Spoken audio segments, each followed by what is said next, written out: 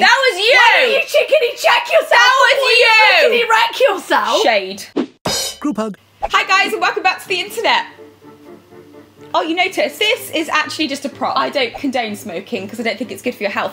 Welcome back to Les Confess! That's right everyone, it's time for episode 4 of Les Confess. I can't wait to dive straight in investigatively. It's a really hard word to say. I didn't wash the end of that. I'm trying to make something happen with my pipe. They're more confessing, so really you should wear more of a kind of priest outfit rather than a... Sexy! You're not really investigating. That's a nice brand safe cup, Rosie. What does it say? It's a see you next Tuesday. I hate that expression. So first of all, I'd like to start off Les Confess with a confession from my own wife, which I'm going to confess on her behalf. What are you going to say? It's the most sweetest romantic thing ever. What is it? Rose had a wet dream about me. Rosie. No, I'm going to say it. So basically... I'm embarrassed! And I said, what were you dreaming about? She said, I was dreaming about you. And we've been together 8 years this year, at the end of the year. And I just think, is that not the sweetest thing? That's what I told you anyway. I don't expect you to confess things without us having to confess things first. Right, do you know what I mean? You share, we'll share. Exactly. It tastes like bumhole. Talking of bumhole, I'll confess something. The other day I put something up there, went all the way in, I panicked. And what you're meant to do is always have something which has a bigger rim, so like it doesn't completely get lost. When was this? When I was at my mum's. First confession! There was a potential holiday theme for a while, and then it just is random. Yeah. Me and my girlfriend were on holiday with my parents in a caravan. We were alone while they went to the beach, and we got horny and started to mutually masturbate. Obviously. Horrible phrase, but I actually like that. I enjoy the act. I actually think that's hot. Yeah, but I just hate the words. In the awning. I love an awning! Oh What's my god! awning? The thing that you attach to your caravan. Right, you can't say outdoor awning, area. and I didn't know if it was a typo. Nice. We started to mutually masturbate in the awning because they left the caravan locked. Well, first of all, why did they leave the caravan locked when they went to the beach and you didn't? They locked you out of the caravan for a reason. They obviously didn't trust that you wouldn't mutually masturbate. Yeah. You did it anyway in the awning. Not in the morning, in the awning. Rosie, get off my channel. Okay, so we kept checking for my parents, but the one time we did look for about 30 seconds, they came back and saw us through the awning window. Oh, fuck, there are windows in the awning. I just imagine one eye, just like one cartoon eye peeping. So my girlfriend can't look my dad in the eyes anymore. No. If I was ever caught mutually masturbating in an awning by my parents... Makes it so much worse that it's in the awning. No, it makes it worse that she was caught by her parents. That is the worst part of the story. We've all been caught by our parents. No, this is the thing, I haven't been. I have never been caught in any sexual situation by my parents. One time we had a Skype sesh before we lived together, and you think your dad heard. Interestingly, this story brings me back to a not quite as bad memory of mine and Rose's, where we were alone in a caravan. We were staying in a tent, but we went into my parents' caravan at the time. They were at the beach. They were. And I took off my trousers. I was laying on my sister's bed. We didn't do anything sexual. I took off my trousers to itch myself. You're so sexy. Because of my ferociously itchy eczema. Fuck, that's hot. And my stepdad came back and saw me pulling up my trousers and always thought there was something going on. Turns out he was having an affair. Sorry, Kevin. You thought me and Rose were having sex on my sister's caravan bed. It wasn't happening. That was you! Why don't you chickeny check yourself? That was you! Chickeny wreck yourself? Now show Kevin your mug. Right, That's Kevin. what we think of you. 20 years. Also, we need to get remarried so someone else can walk me down the aisle, just saying. Fucking shade, Kevin. Shade. How did they recover? Did they say, or have they not recovered? Well, we didn't actually do anything, right? And you still never recovered. You were like, Kev thought we were having sex that one time. It's Isabel's bed. And it's like, yeah, he did think that, but we didn't do it. I was like, I know the truth. I still carried the shame of something I didn't do. Is the shame better now that he did something worse? Yes. Yeah, we didn't do it. And then we have another holiday one. Okay. So me and my fiance of 4 years were on holiday in Crete. Loved the attention to detail. Like, would it have happened if you were at Lanzarote? I don't think it would. Only in I Crete. don't think it would. Only in Crete. Love to go to Crete, never been. And staying at this lovely gay hotel. We were looking at the sea view in the evening and end up making out after talking for hours. This is so lesbian. Okay, fan fiction. Go on. Making out turns into sex pretty quickly, and halfway through we realised we've been having sex on the balcony, which is directly above the pool, and there's a straight couple having sex in the pool who can see us. So we move it into the bedroom and then the shower. I'm pretty sure the guy was watching us have sex. I'm pretty sure. That's why he was having sex. He was having sex. He watched you. Yeah, and didn't tell his girlfriend it was happening. Got horny. Or they loved it. Or they loved it. Or you were being noisy. I like that. And then they started splashing and being noisy. I wouldn't be able to have sex on a balcony, I don't think. Because it's quite close to other balconies, isn't it? Yeah. And I'd be like, well, am I being too loud? This is the problem. One time, and this wasn't even sex, I just was sunbathing and I decided to sunbathe topless because I hate white tan lines. restraints on boobs, so I took my top off and lay there for ages with my friend, and then like this guy just stood for ages just looking, and I didn't know because I had a towel over my head so I didn't get face burn. That's gross. Yeah, and then I pulled my head up and he'd just been staring. Oh my god. Yeah, I know. What we have next is what I can see being the beginning of a Netflix series that might get cancelled a season later because it's similar to Gypsy. Like everything on Netflix. Shade. Hi, I've been crushing on my 42-year-old colleague for about a year now. We've been very close since then and have been having a drinking sesh every week in her car. She's married.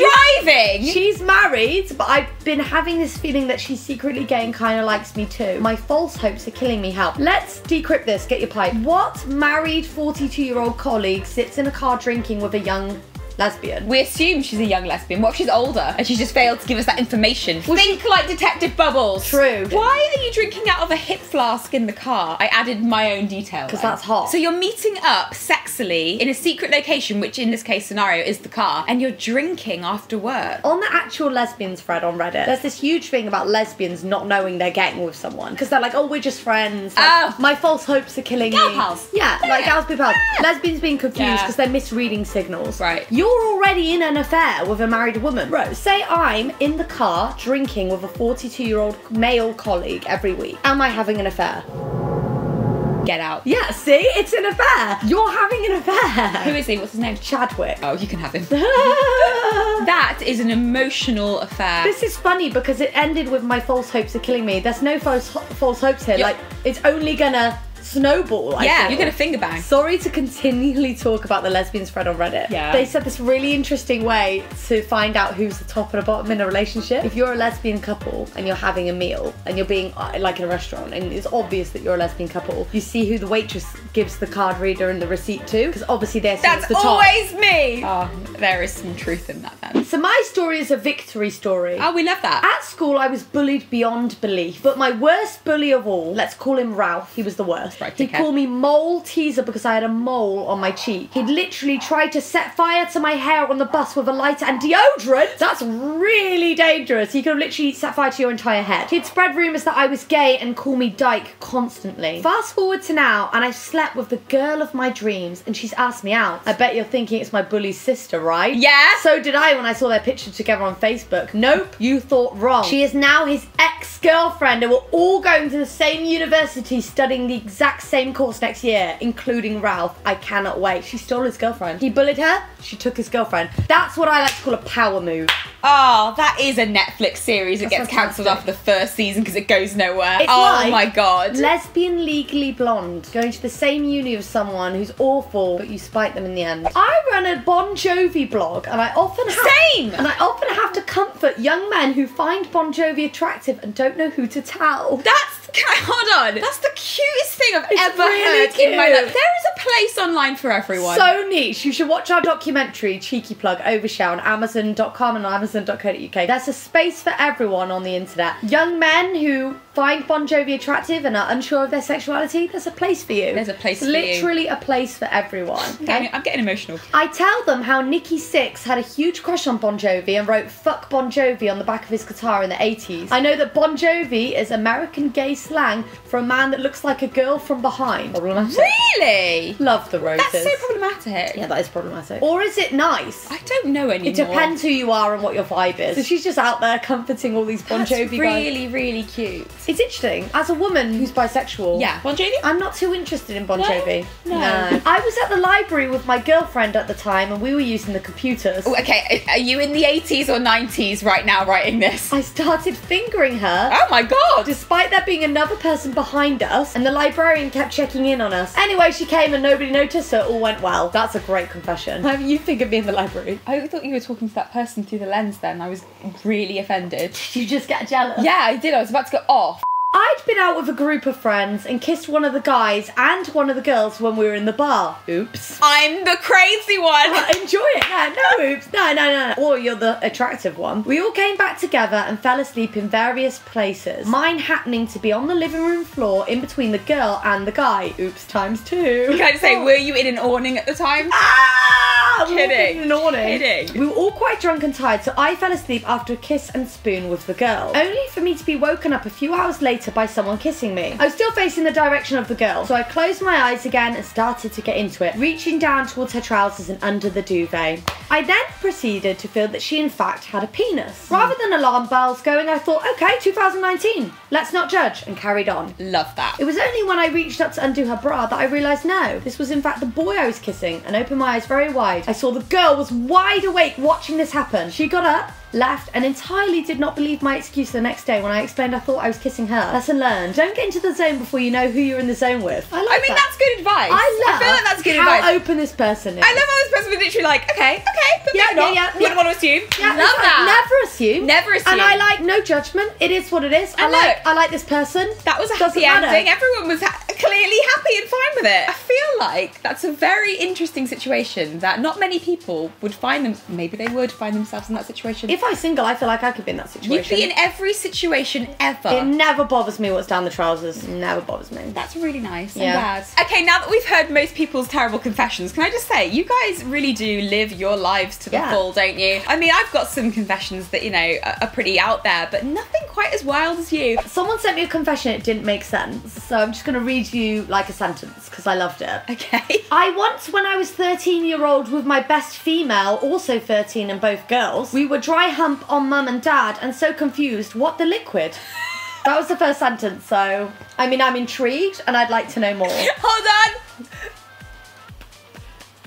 I like so confused what the liquid. Let us know in the comments below what you think that could have meant, Yeah. because I'm intrigued. Don't forget to check out our documentary on amazon.co.uk and amazon.com. Leave a review if you're feeling positive.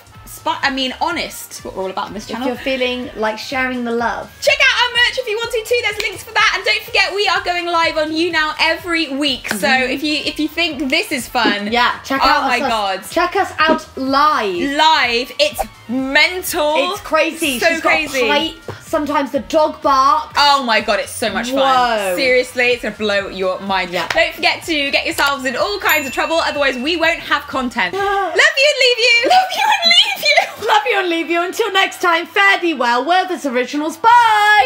Bye.